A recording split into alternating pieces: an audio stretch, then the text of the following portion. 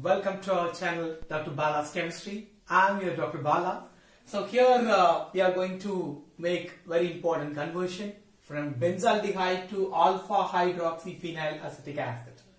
So whenever we start to do the conversion, we have to write the reactant as well as the product initially. Then only we can able to know what kind of changes we need to give. Okay. So please understand, student. So whenever the conversion is given, please make a practice to write the reactant as well as a product. Then only you can get an idea about what are the conversion we have to do. Okay. Like so here benzaldehyde. We know the structure of benzaldehyde. Am I right? So here it is the structure of benzaldehyde. So here I will be taking C double bond OH. Aldehyde group is there, that will be directly attached with benzene to form benzaldehyde as a product. Okay. And here that can be converted into alpha hydroxy phenyl acetic acid. That I am going to write alpha hydroxy phenyl acetic acid. It is nothing but, it is also very simple. Here it is CH, here it is COOH, and here it is OH. This is a functional group and this is alpha carbon, alpha hydroxy, phenyl and 2 carbon atom, that is what is acetic acid. So I have to write the alpha hydroxy phenyl acetic acid. So here whenever you just look at the reactant and product, so here common thing is benzene, here also the common thing is phenyl group, both the phenyl group are common.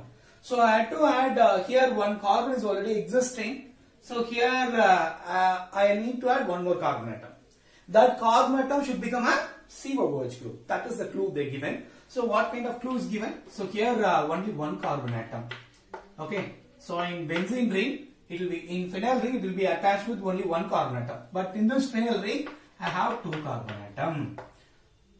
In that 2 carbon atom, one of the carbon atom should be carboxylic acid. So that time they given a clue. So just by the way of adding cyanide group. If you add cyanide, so this will be getting converted like this. Are you able to understand? So here I am taking benzaldehyde. Okay. If I am taking a benzaldehyde here, so the benzaldehyde, if I am going to react the benzaldehyde with NaCN or HCN, HCN or NaCN, presence of HCl, I will be going to add this reaction. So what kind of product I will be getting? So you just listen here. So here will be getting formed the cyanohydride. So what kind of cyanohydride getting formed? There is C double bond O is there and H is there. This is benzaldehyde. If I am adding HCN, the H plus and Cn minus is there. The Cn minus will come and attack. You know very well about why this will be attacked, because it has slight positive charge, because it is slight negative charge, because this carbon is attached with the highly electronegative oxygen. That is what can pull the electron so that it attains slight negative charge. Here it has slight positive charge. Are you able to understand, students? So now I will be getting a product like this. What kind of product? So here you just listen here. So here it is, I will be getting formed. So ring is there and in which CO minus is there, because it is come and attacked. By the way, the ring will move like this. And here also hydrogen is there and Cn is come and attached here. Are you able to understand, students? So here the Cn will come and attach here.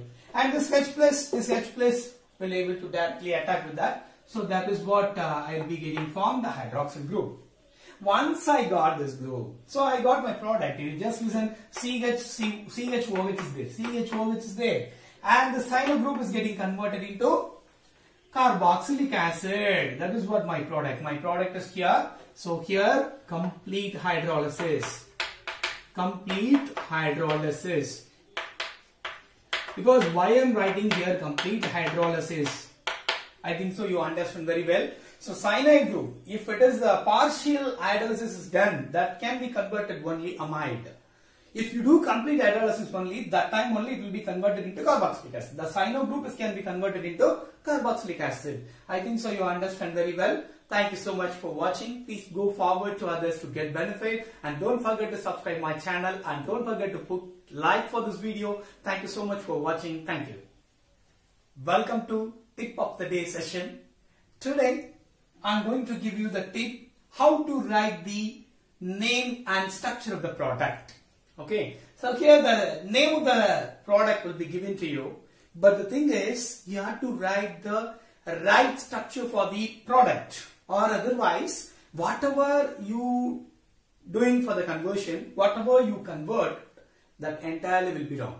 Okay, so you have to make a practice how to write a product. Okay, so you have to write a product rightly, or otherwise whatever the conversion you are doing, that will be entirely wrong. Okay, now so I'll be giving a tip to write the product. So here what is the product given? Alpha hydroxy phenyl acetic acid. The main component is acetic acid. Okay, so here what is the acetic acid? I think so you understand very well about the structure of acetic acid. You don't know have any confusion in this, am I right? So here it is the acetic acid, 2 carbon containing acid, that is called acetic acid. In this, here they given, this is the functional group. Okay, the next to the functional group is attached to the carbon, that is called alpha carbon. Okay, now they are giving alpha hydroxy in that position. Instead of one hydrogen, I am going to write OH, hydroxy group. Okay, once I written a hydroxy group, that is called the alpha position, I written a hydroxy group. Am I right? Right.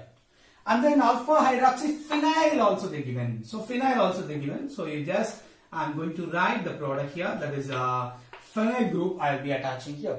Okay. Now you can check the valency of carbon. What is the valency of carbon? So here it is 1, and for that hydrogen, if I am writing hydrogen here, you will be having clear idea. So here one hydrogen is there, one OH is there, one COH, one phenyl group is there. That is what this will be called as alpha hydroxy phenyl acetic acid. So first of all you have to write the 2 number containing carboxylic acid. Then in that alpha position you have to put hydroxyl as well as phenyl group. That's it. Are you able to understand, students? I think so you understand well. It will be very helpful to you. Thank you so much for watching. Thank you for learning. Share and like this video.